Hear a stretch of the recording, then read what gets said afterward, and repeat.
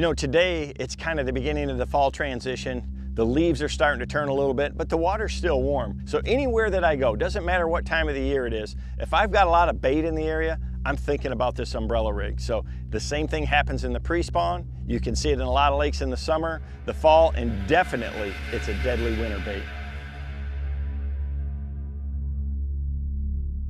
Just keep that in mind. If you've got a lot of bait around, an umbrella rig is something that you should have tied on.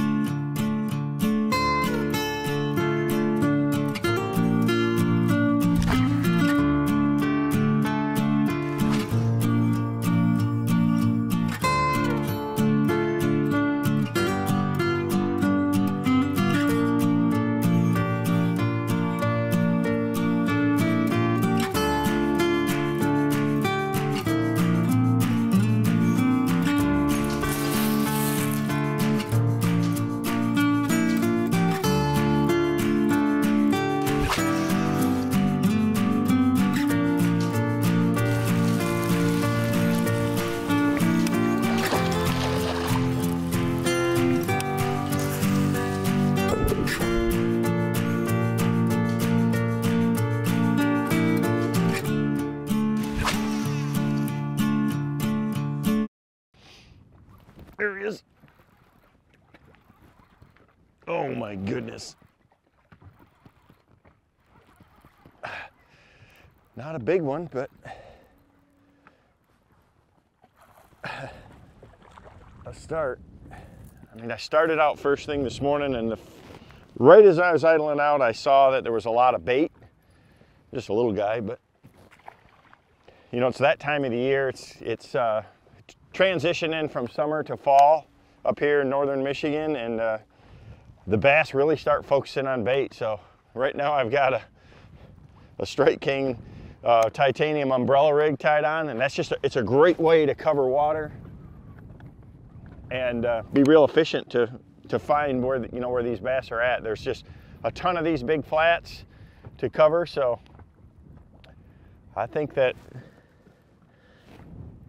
it should be a good technique. There's a lot to it. It's not just chunking it out there and winding it in. So we're gonna throw, swim baits are gonna be what we're gonna focus on today. We'll show a lot of different techniques, but I think this A-rig is definitely gonna be a major player.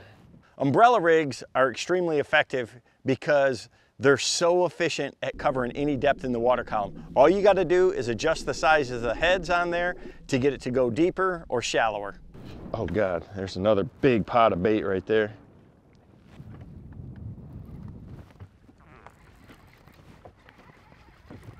Gosh, another little one.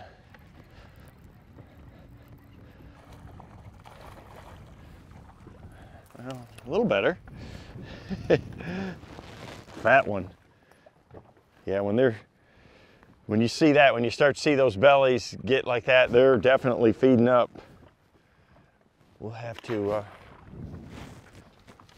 keep going. I'm seeing a lot of bait on the graph. It looks like it ought to be good. There it is. You know, the thing about an umbrella rig is it matches a school of bait fish. You know, today I was fishing a lake and there was just pods and pods of bait right off the bat on the sonar, so I knew right away that I wanted to fish with an umbrella rig. There's another, there's a good one. No doubt. God, when they load on it like that, that's so much fun. Yep.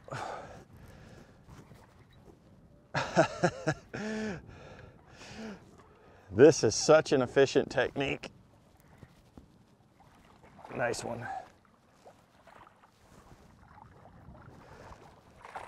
Come here, baby. That's the beauty of it, is it's just got so much visual appeal to these smallmouth. I mean, they see all those raid swimmers moving, those blades flashing. And when they're, you know, used to looking at these big pods of emerald shiners, that's how those shiners stay safe from the fish, is they just stay tightly balled together, and it's hard for them to target one. So just like I've got right here, I've got multiple different colors rigged on there. So I've got, you know, different different colors of them. You know, sometimes you can, you'd think you'd put them all the same, but I like to have some different ones in there, and they'll usually target one of those that's a little bit different colored like that. And most of the time, they bite the center one, the one that's hanging back just a little bit. They'll swim up behind it and just inhale that one. Oh, golly, he pile driving it. There is just a huge cloud of emerald shiners right here. And there we go. Not a giant, but I mean, I saw this monster school of bait, and that's when, when I'm seeing that, when I'm seeing bait balls like that, I mean, just a pretty one right there.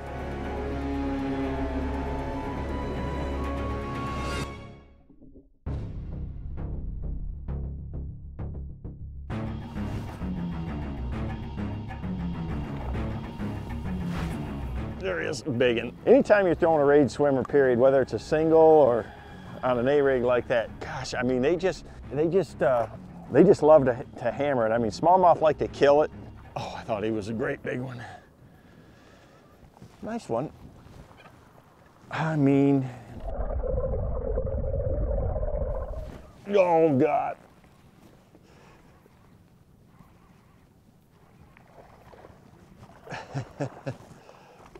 Gosh.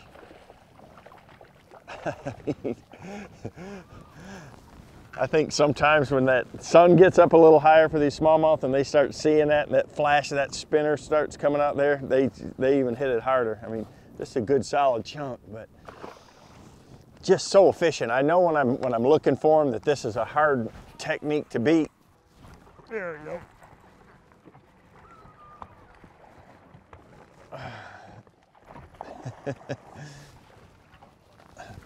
Gosh, he swallowed it. Now he got one of the side ones. Usually, like I said, they follow that tail one. I've been getting some bumps and things like that, but that's a good solid smallie. And he bit the KVD Magic, so I've tried to mix those colors up, and you want to match the forage if you can, but I've got some green gizzard on there, and that KVD Magic's always a good one if the water's clear though. The thing that I love about this Strike King Tour Grade umbrella rig is the wire itself. Having that titanium wire, they just spring right back. So when I snap it, or if I speed the reel handle up, it just has a lot of flex to it, and it adds tons of action to those baits. I mean, if you want to get one to bite, all you got to do is flare it, and he's going to bite it. So if you miss one, you feel one bump it, or you're just thinking that one might be following it, just change up that speed a little bit, and 9 times out of 10, that's exactly when they're going to bite us. Little guy. Gosh, he swallowed it though. He swallowed it. The old KVD Magic again. Try. I use one of my favorite colors for these smallmouth up here too. A lot of this bait has a real brown kind of tint to it. These sunny days, having something that stands out like that, or even green pumpkin, can be really good. So I'll mix it up. Just keep seeing. The darkest one I had is that KVD Magic, and that's what they've been biting. There's one. Golly, did he get it? That feels like a better one. Oh, I just seen one bust too. Nope, just another nice one. Gosh. Eventually, you're gonna run into some good ones, but they're just, I mean, I can't complain. The way that one bit it, man, he knocked the rod out of my hand. And then I saw one right after I set the hook on that, one came up busting too. Like there must be a pot of bait there that I busted up, and there's so many clouds of bait. And they're up, from the, there's one, golly, did he get it?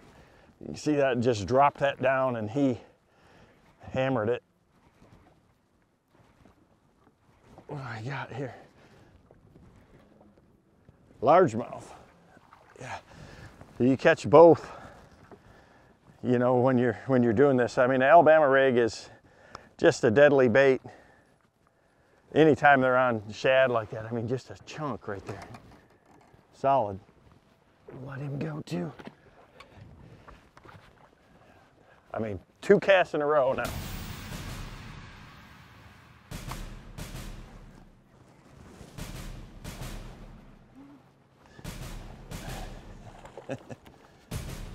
Just a little bit of a point coming up right here. And there he is. On the KVD Magic again. Gosh. You know, one of the things that a lot of times that we'll do is I'll take a little chartreuse and just hit the tail on one, that center one in the back, and I think it draws their attention to that one a lot of times. So I haven't done that yet today, but because it just seems like the water's real clear, and the bait that I'm seeing is really, it's small, and that's why I downsize to these smaller rage swimmers. And you know, I'm still getting bit, so, but a lot of times just adding a little color or changing to a different colored bait, having one white one, it'll draw their attention to it, and they'll end up biting that one.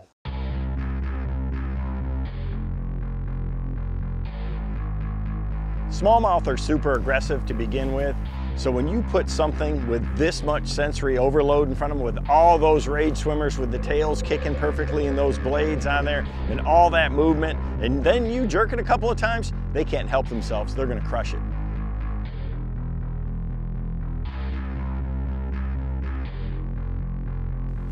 There's one. That feels like a good one. Gosh, they all feel good. God. Just solid chunks. I mean, fat guys. They are getting ready for winter. They know it's that it's coming right here, and the wind's picking up a little bit, and that's when this is really at its best. You know, it's just like throwing an A-rig is about like throwing a spinnerbait. You know, those cloudy, windy days when it's really blowing, it's just so much, it's so much more efficient than a lot of other baits. You know, I've got this right now on a high-speed reel on an 8-3-to-1 Super Duty, you know, with 20-pound line, and I've got 3 16-ounce squadron heads on there, and then the bottom, the one thing that I like to do is the bottom one, I put a heavier one, so they're all 3/16, and then I got a 5/16 down here, and that heavier one makes it always swim, you know, so that it's straight in line that way, you know, so it's upright just like that. So just putting that heavier one as that balance to it, it's always going to swim just like that through the water. God dang it. Got him. Gosh. I mean, he pounded it. I missed him, and he hit it so hard I couldn't help but jerk, but he came right back. Man, another good solid fish. That one was on the IU. I gotta get another pack here. That's one of my favorite northern colors right there. That KVD Magic and IU, that just matches so many of the bait fish that we have up here in these waters. No doubt. I don't know if that's a bass. It's a great big fish of some kind. It might be a pike or a big walleye or big smallmouth.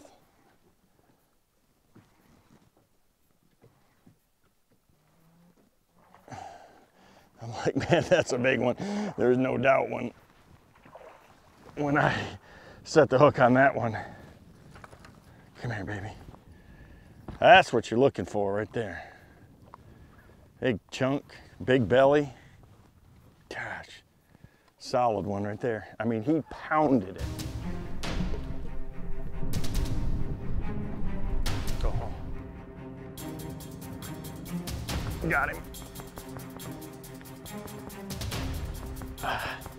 Little guy.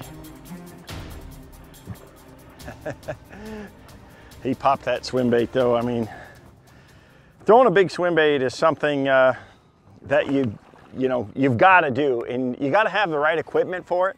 So I developed a rod that I throw a lot of different stuff with. This is one of those really, really special rods in my line for me.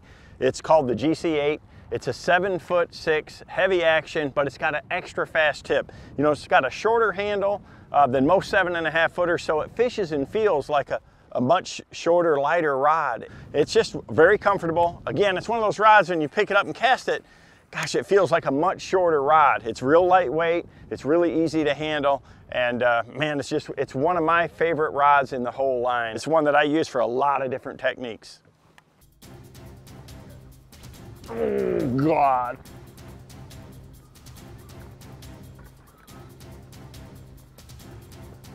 Good one. Oh, he's foul hooked too. That happens sometimes.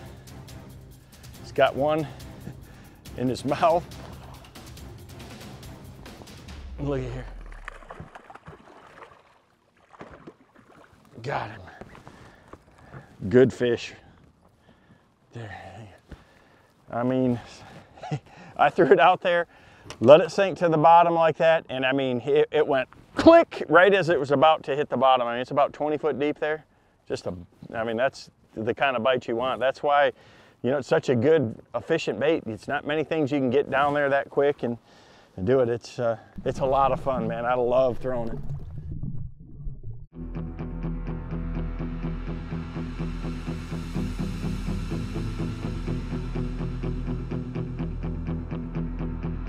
You know, when you're throwing an umbrella rig like this, you really think about matching the hatch with your rage swimmers, the color that you pick. You know, up here in Michigan, this water's pretty darn clear, so I'm using natural colors. You know, I mix it up too. You know, I've got a green gizzard on there, I've got an IU, I've got an electric shad, KVD Magic. Those colors right there, the Go Shad, those are real translucent, they're real natural, and they match the natural forage. There he is, big one.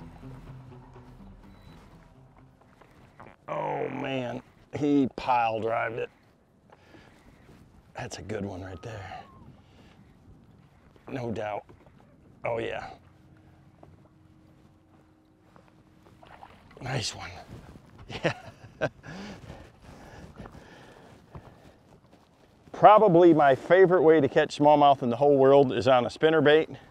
And the second is gotta be this Alabama rig. I mean, it's very similar in the way they bite it, and it's just such a solid, I mean, when they lock up on it, it's just, it's a lot of fun, man. It's so effective. It's a great way to catch a lot of good fish. You know, one of the big things when you're throwing this is don't just chunk it out there and wind it in. You know, I'm gonna cast it out there, I'm letting it sink with tension on the line, I'm feeling it as it's sinking down to the zone that I wanna start my retrieve. Then I start my retrieve, and I'm gonna reel it along nice and steady, and then every now and then just take that handle and spin it real fast. Make that bait flare. You know, these titanium wires on there, they spring back real quick, and it just adds a ton of action to the bait. And if a fish is following it, if there's one near it or there's one looking at it, that's the trigger that gets them to react. Oh, golly, he pile driving it. There is just a huge cloud of emerald shiners right here. And there we go. Not a giant, but I mean, I saw this monster school of bait, and that's when, you know, when I'm seeing that, when I'm seeing bait balls like that, I mean, just a pretty one right there. You know that you're throwing the right thing.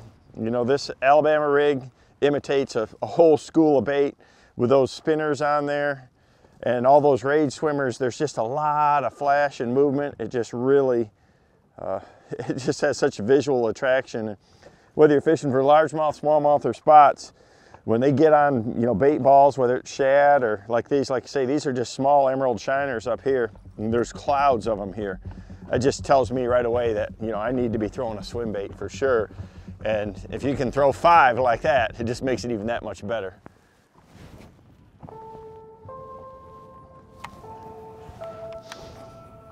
I'm right on the edge of the drop, and it's just bait from 8 foot down all the way to the bottom.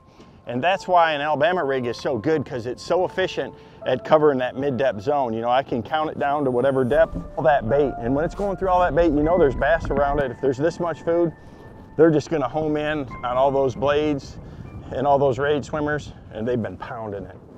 There he is. Good one.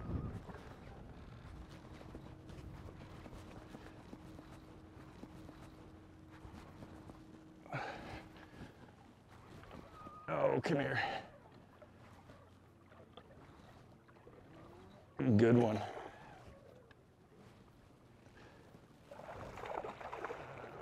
There's a good one. Luck counts. You know, I've lost enough big ones today, so I just said I'm going to start boat flipping them. You know, with this A-rig with 5 hooks in it, I'm not taking no chances. That's a good one right there. Man.